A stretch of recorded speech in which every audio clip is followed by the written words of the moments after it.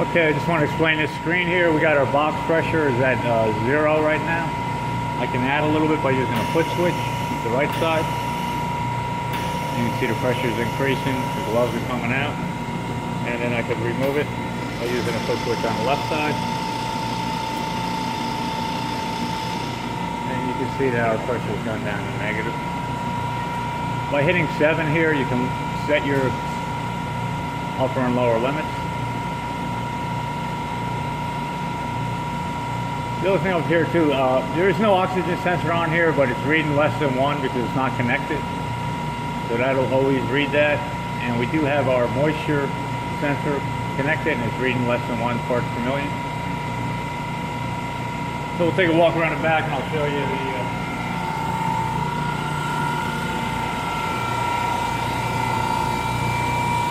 well, here's the new moisture sensor that was added. And you can see the direction of flows out of the box, through the purifier, then the circulator, and then back through the heat exchanger into the box. That's your direction of flow. So the moisture is being read as it's coming out of the box. This is our line in for nitrogen. And we do have a regeneration gas line in here. And this is our regeneration exhaust. So when you do a regen, you'll need to exhaust that through an exhaust. Again, the 2 pumps are ours, they don't come with the system. Just quickly, this is your on-off switch. This glove box is actually ran off a 110. This line here, I have it hooked up to a 110 outlet.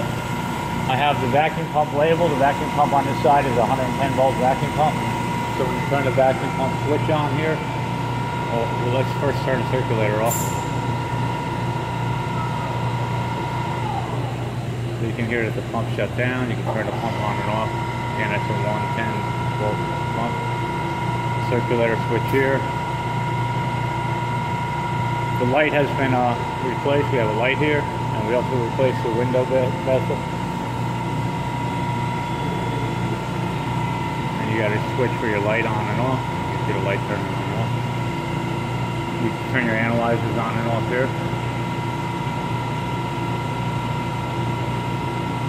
And then you do your regeneration by pressing this. You can see our antechamber here is under vacuum. So what I would need to do is hit refill on that. And you can see it's backfilling with the gas from the box.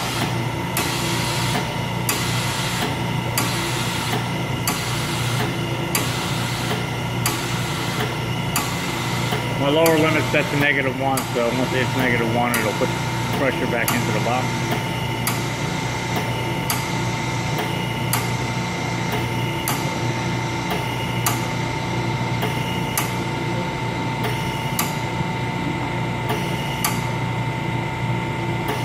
Oh, just one thing to note too, you have these lines coming in here which were used for some kind of optical sensor. You can see the yellow indicators on either side. They're not functioning right now. They weren't connected, so I left them in there.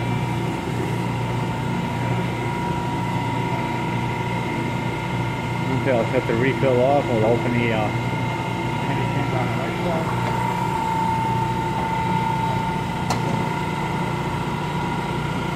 The whole system has been cleaned up. The antechamber is clean. We've got shelf.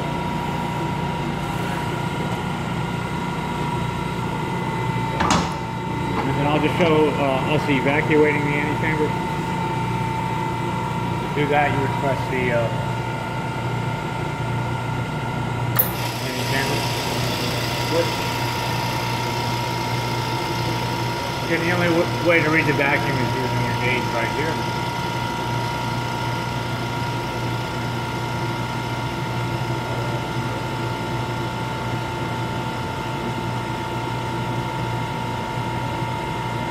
So that's your glove box. Your glove box is a separate system. It has its own PLC. That does not include your left side vacuum oven. I just want to explain a few things about this. On this side here, you're going to run it. This needs 208 3-phase with a ground and a neutral. So there's 5 wires coming into the power cord here. And the other thing to note is the vacuum pump here is it's required that you use a 220 volt vacuum pump, so I labeled the plug. Right now I just have a 115 volt pump here. It's our house pump, and I have it plugged into the wall, and I'm using that for demonstration purposes. Also too is you have you need a cooling line coming in and out, and there's a valve here. So what happens with the power off, if I open this valve, you'll have flow coming through. I have the flow going right into a drain right now. Just to show you, the water will flow out with power off. So if you're not using this side of the system, you can always shut the water off by closing this valve here. But if the power's onto the unit and the oven's not on or heated up, this valve here will close. So what I'm going to do is I'll put power onto the system. You can watch it from the front here. I'm going to go ahead and hit the brake.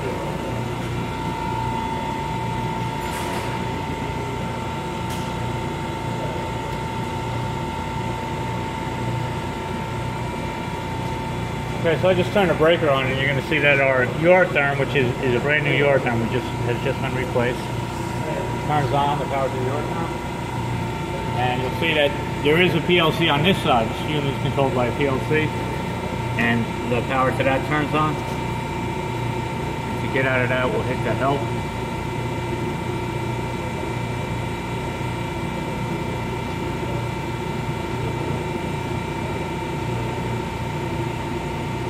It may take a little while for this to start up. Anyway, there is a vacuum cleaner switch here. It does nothing. It was for the rest of the system, and the rest of the parts that came with this, and it's been removed. So again, it has no function whatsoever. Okay, now we are main screen here. Also, the VC differential pressure comes up like that. That will always be on there. That's part of the PLC program. Again, it has no purpose on the system right now since the vacuum cleaner has been taken out. So the only thing we're interested in right now is the oven temperature. And you can see that they closely match 37, 38.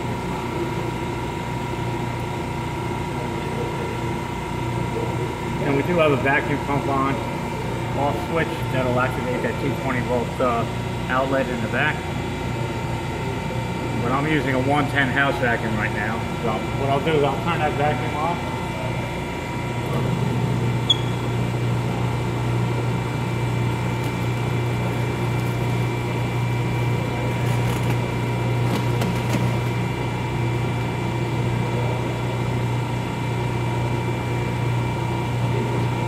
Put my exhaust hose on that vacuum pump I'm using. And what I'll do is I'll just evacuate the let's take a look at it before I evacuate it. We'll look inside the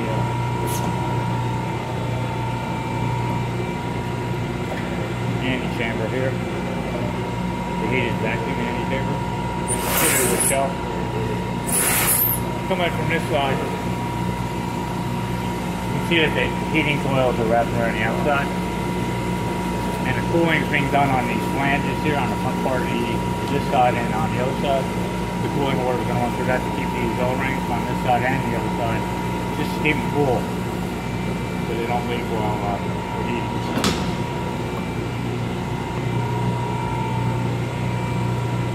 Okay, so what we'll do is we'll turn the vacuum pump on to evacuate, oven evacuate.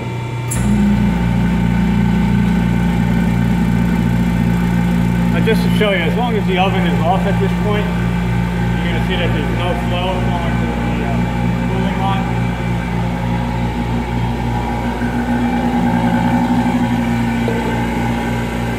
You can see that the flow has been shut off by that valve. The oven is not on. Now,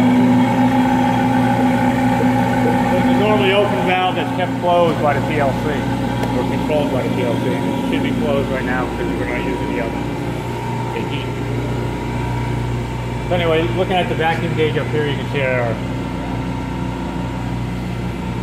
vacuum coming down, and I'll simply evacuate off. Let me backfill a little bit by using a refill.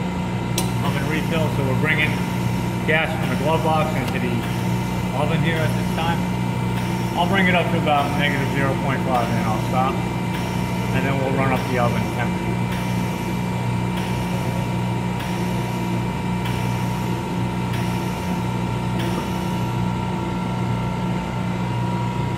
Okay, so I'm going to use this as a single set point. You can also, I'll send you the manual for the 2416. You can also use it as a ramp soap type segment, temperature profiles, but just for demonstration purposes, what I'll do is I'll set the temperature up to 250 is the max, and there's an overtemp alarm that will occur at 250. So let me just bring it down to I'll bring it up to 245. You can see the output's turning on here, so it's trying to heat it, but without the oven heater being on, it won't work. It won't heat. And by turning that on, you see the oven switched on.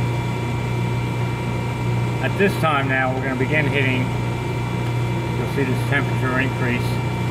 And just to point out, the cooling water valve automatically opens. I'll show you that in the back here. This is your cooling line here. You can see that that's open now. You can see it's flowing through.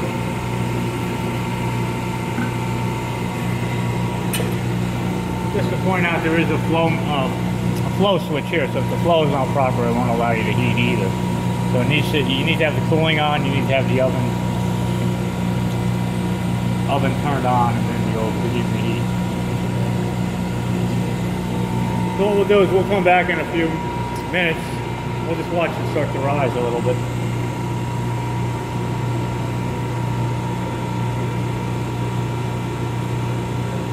It'll take a little while, maybe 10-15 minutes. It'll be up at 245, so we'll come back then and take a look at it.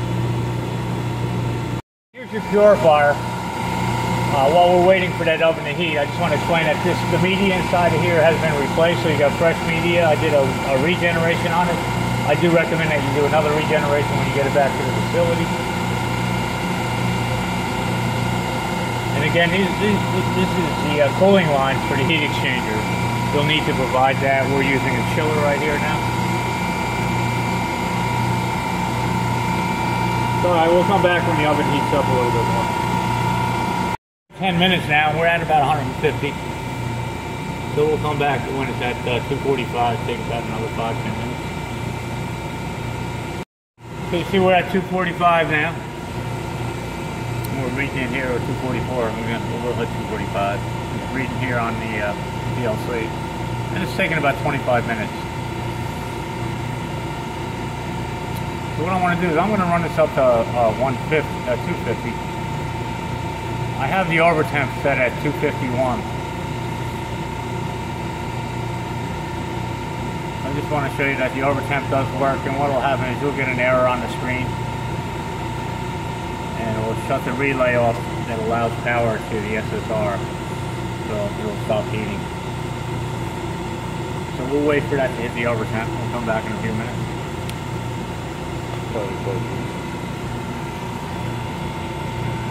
Okay, we just hit 249.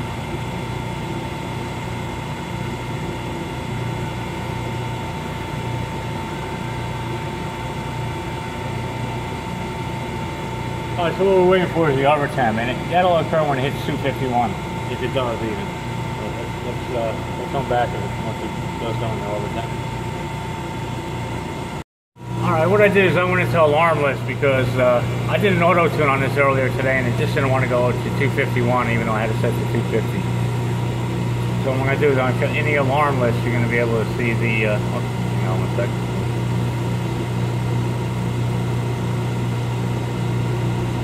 AL list. So that's my overtemp set point. So what I'm going to do is I'm just going to bring that down to say 249. Hysteresis is 5.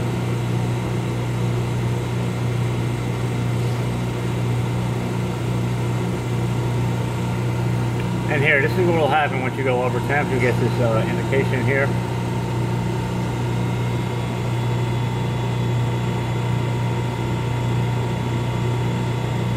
And then as you notice here, what happens is the oven heater turns off and you get a overtemp failure indicator here on your PLC. Now with the oven heater off, we're no longer heating, allowing the heating signal to come out into the SSR. So let's go back and let's change that.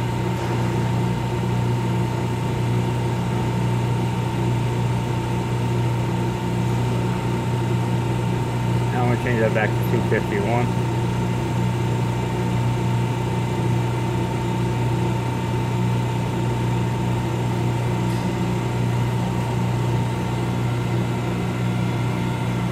So again, there was a hysteresis of 5, so it needs to drop down to roughly 245 for this alarm to shut off.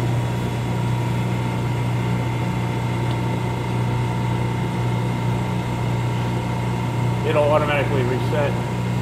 The only problem is the oven heater is now off. You'll have to turn that on once your error goes away. Here it is. It looks like it cleared itself now. See, there's no error here, well, you'll have to go ahead and turn your oven heater on again.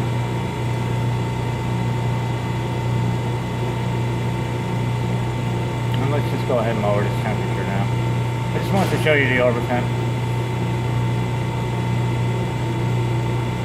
I'm going to bring this down to 25. Again, this is just single set point control.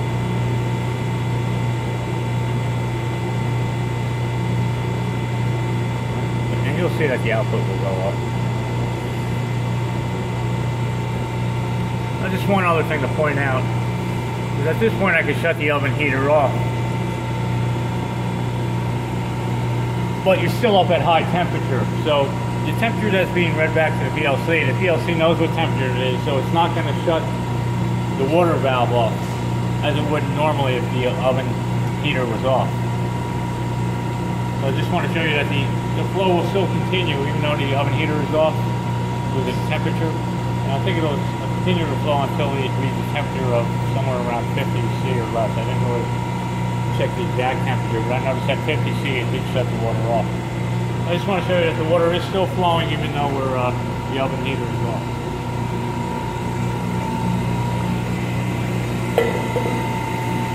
You can see that's the water coming out of the cooling. Going right to a drain, but as we said before.